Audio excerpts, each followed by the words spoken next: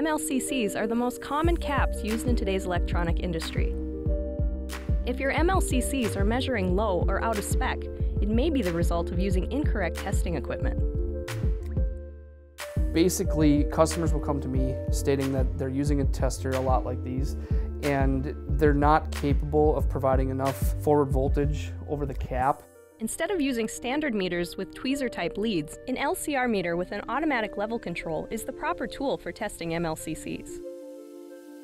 These meters will decrease its own impedance until it is lower than the object being tested, and will boost the current through the MLCC until the voltage across it reaches the appropriate testing level. In the tech lab, we use both types of meters to illustrate an accurate measurement.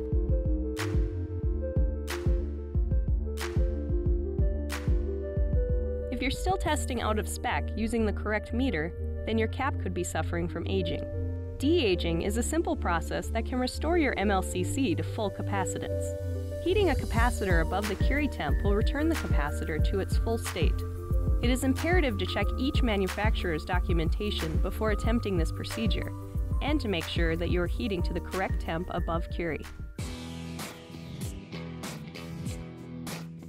Want to watch more videos like this? Like and subscribe.